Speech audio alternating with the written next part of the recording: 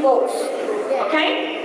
The proxy votes, we want to include, that will be an inclusion of a clause under general meeting. That one we will have to seek.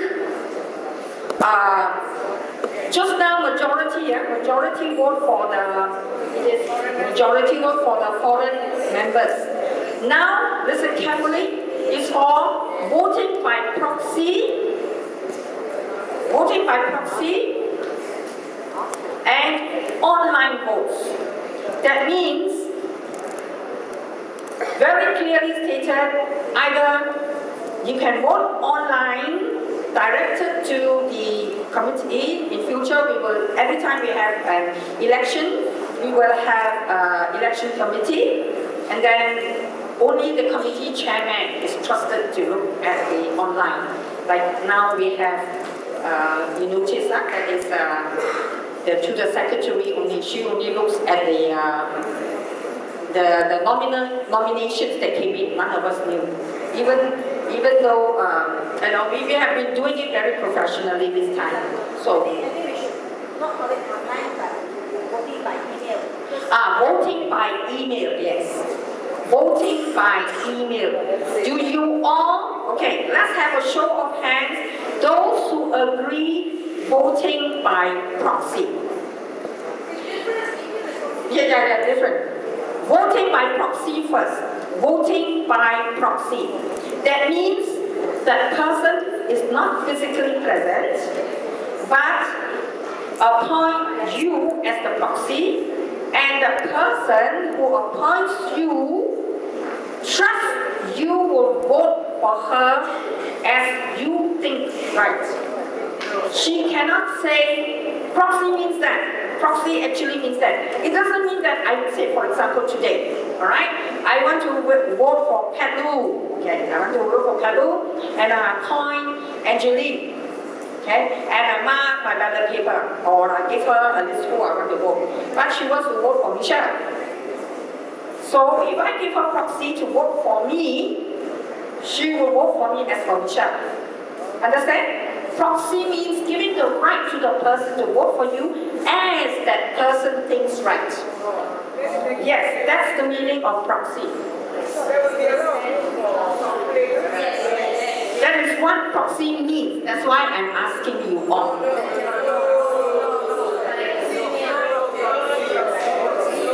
Go on to the mic, please. That's the mic. Where's the extra mic here? Proxy actually means that if you look into the dictionary, English teacher, where is she? But I'm one, yeah. Where's one more? She's counting books. But if you can confirm that the proxy has been appointed properly, the person sends an email saying, I am so-and-so, I want so-and-so to vote for me, I don't see what's wrong with it. Yes, nothing wrong. But that person, if the person wants to say to vote for me, but you don't want to vote for me, but the person appointed you, that means the person has to follow what you think, you know. So if you choose the person to stand proxy for you, if you choose, Christine, come in. If you choose the person to stand proxy for you, that person must be in sync with you. Understand? You cannot say, I don't trust her. I'm scared, you know, if I ask her to vote for Michelle, I should go and vote for Petaling or something like that. No. Both of you must be on the same thinking, like, yes, Christine. Christine is Mrs. Roselle. Some of you may have had her as your primary school teacher. Okay. I think here voting by proxy, you must have a form ready. Yes, all that person. So it doesn't. The question of trust is no more an issue. Yes, an issue. Yeah. So why can't we vote by proxy? Yes. If the person writes the name, I want Teresa in, and the person has to sign it, then we carry that form. That is voting by proxy. Not you tell me. Not someone tells me you vote for Teresa for me. No. Actually, why is that's the issue? Okay, overseas is an issue. Actually, this time, the election committee has already thought of 2 ways of doing it. That's why our overseas members were very disappointed that we didn't accept any email votes. But this time we went very, very, shall I say, we adhered very closely to our R&R, because there's no mention of proxy whatsoever. And we have been advised by people in the know, when there's nothing here, doesn't... Jaya.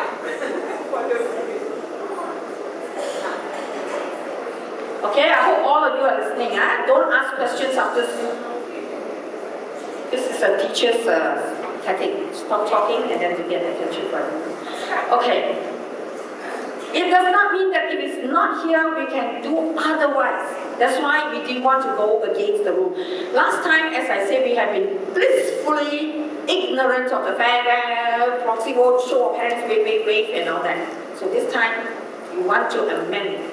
Add in, not amend, add in. Adhere and add in across. So if you agree that we want proxy votes, a show of hands. And proxy meaning the person is voting for you. It is proxy with a form.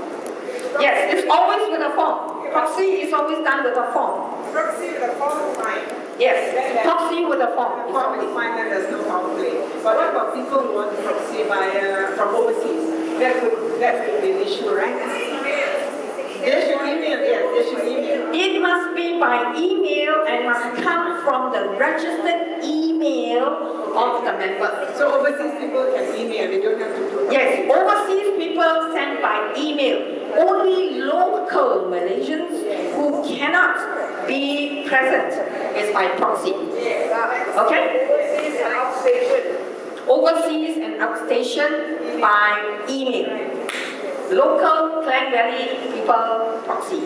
Agree? By phone. By phone. Proxy means by phone. It doesn't mean now no more show of hands. No more show of hands.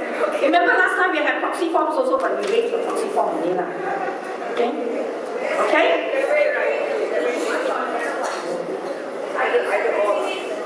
Online and proxy or get it out? Proxy is proxy one.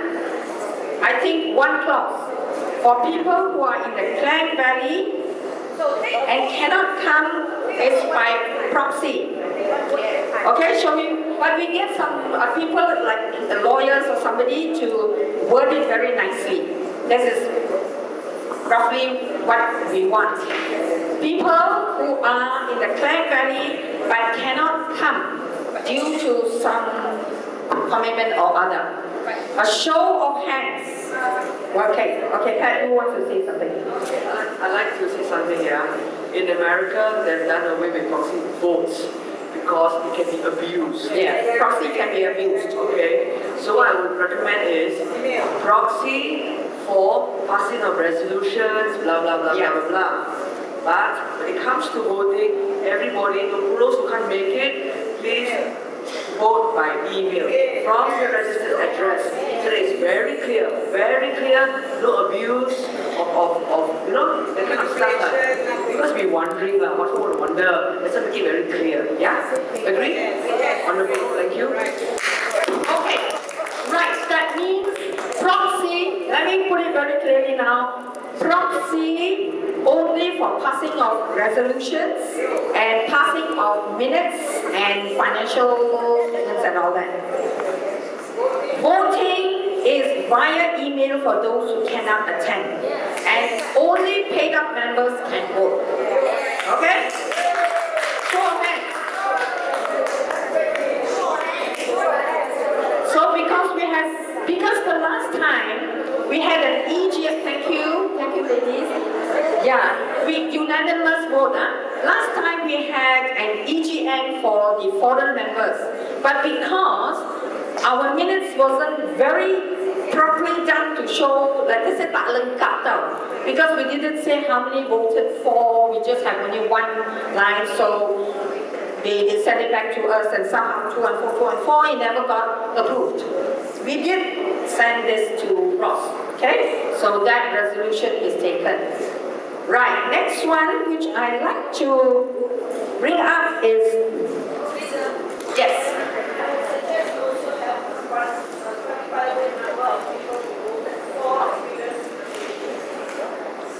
Sorry?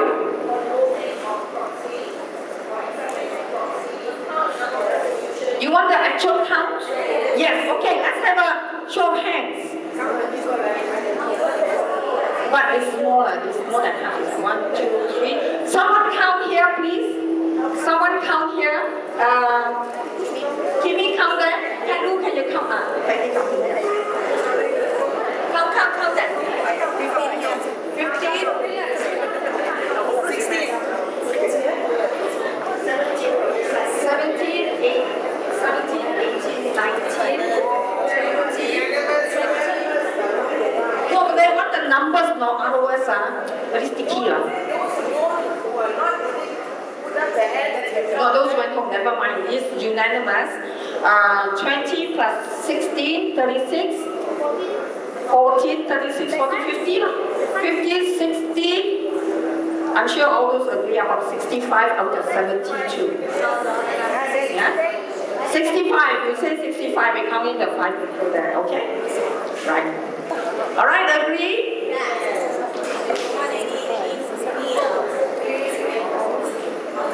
Then I'd like to draw your attention to this, which is on 10.1.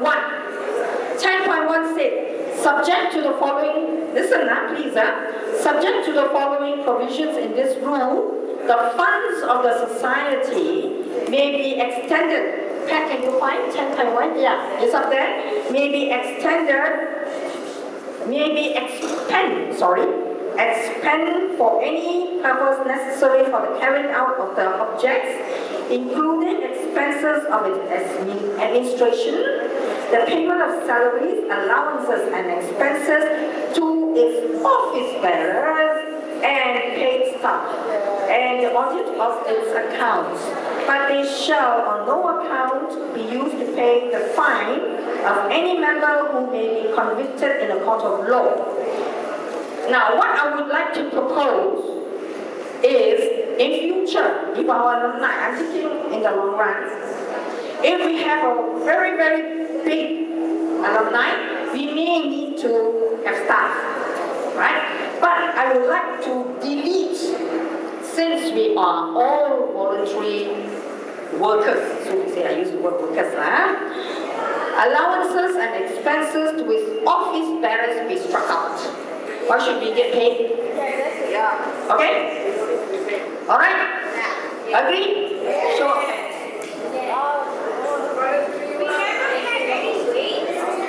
Okay? I know so far we have never been paid. But sometimes, who knows in future, someone will say, I want to be paid. This is our constitution. Okay?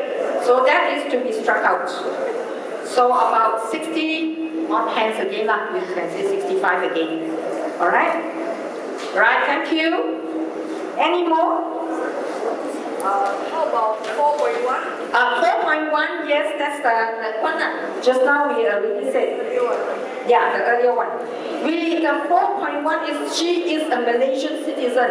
4.1a, that is to be struck out. Okay? 8.2. So, maybe you would like to add, I don't know you would like to add, she is a former student of the school, could be residing in Malaysia or in another country. Would you like to add that in? I added it in, but I don't know. Yeah, add that in. Okay. 8.2. 8.2 now. 8.2 is all office bearers of the society and every officer performing executive functions with the society shall be Malaysian citizens. What I have suggested is take away all office bearers of the society, just put every officer performing executive functions. I was made to understand by Datin Nosia, executive every officer performing executive duties or functions are the people who sign checks. Okay? With the society shall be, I want to add in the word, I suggest, it's up to you all want it or not. shall be preferably Malaysian citizens. Add the word preferably only. So you can also be Singaporean, then we can be one later on. But it will be difficult because as opening bank accounts, maybe we find out from Ross first. Yeah? Would you like to amend it to read like this? Sorry? Preferably? No, I think it's going to be very confusing. Everybody's going to go back in. Why does it say shall be an Assuntarian? Yeah. Okay, shall be an Assuntarian. Okay.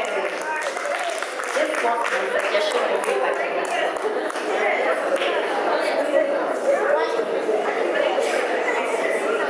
Shall be a registered Assuntarian. Registered means a member. Shall be a registered Assunta member.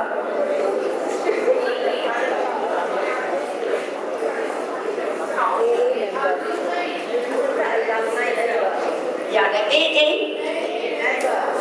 Huh? Registered AA member.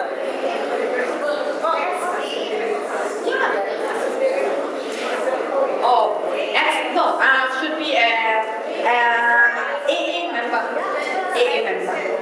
AA member, okay? Because Assunta means the president also. AA member, Assunta Alumni member. Okay.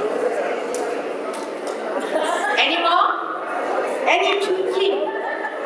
Please, now I know the Constitution at the back of my hands. Reading.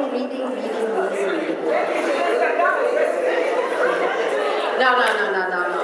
I want to step down. Sister Enda asked me, why are you stepping down? I taught you this thing for 3 years. I mean 3 terms.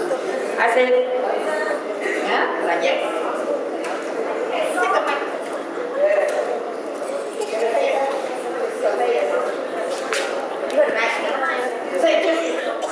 Hi, Angina. My daughter has left school, and there's one clause under 4.4 which says college students and university students.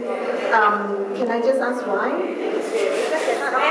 For college students and university students cannot be in the alumni. Yeah. Provided that college or university allow. Yeah, they have no objection. They should give us a written a letter. Yes, they must get a letter from the approval from the vice chancellor, from the university or the college. Then they are allowed. You know why? Because college students and university students are prone to protest. They all like to protest, and so we don't want any one of them. Oh, she's an Assuntarian and all that.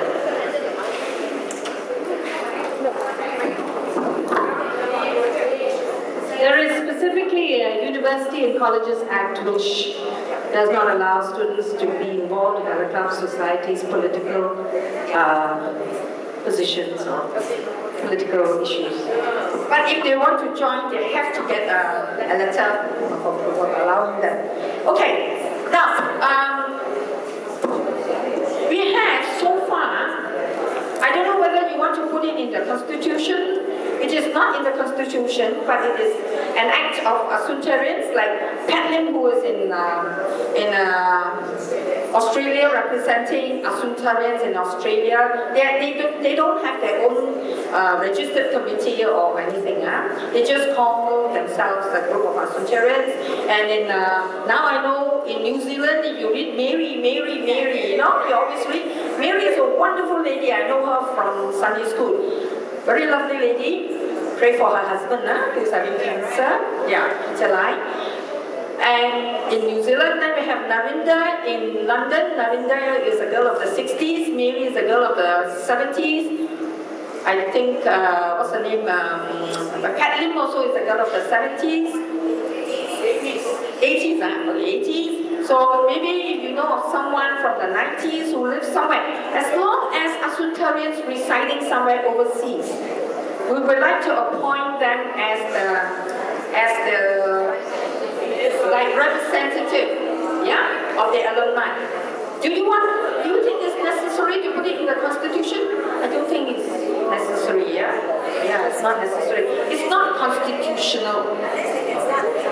Unless they start a chartered club, a chartered society. then we have to amend our constitution again. All right? Okay. Are the ballots ready? Not yet. Oh, okay.